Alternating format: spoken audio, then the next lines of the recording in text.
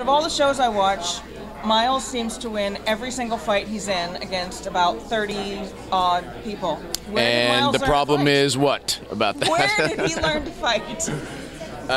He was a Marine back in the old world, but he made this sort of system up, this style and this way of battle. He and his buddy Monroe together sort of created this thing. So yeah, they're invincible.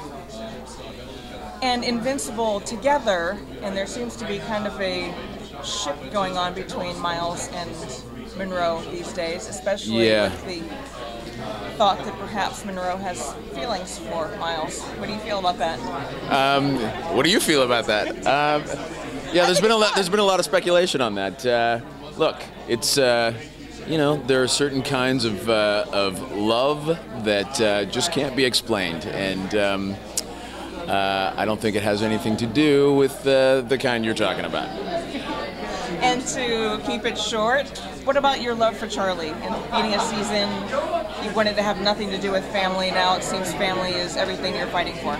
Yeah, it's still a nuisance to Miles. That's the thing. I mean, it was a nuisance to begin with, and now it's a nuisance because he cares too much.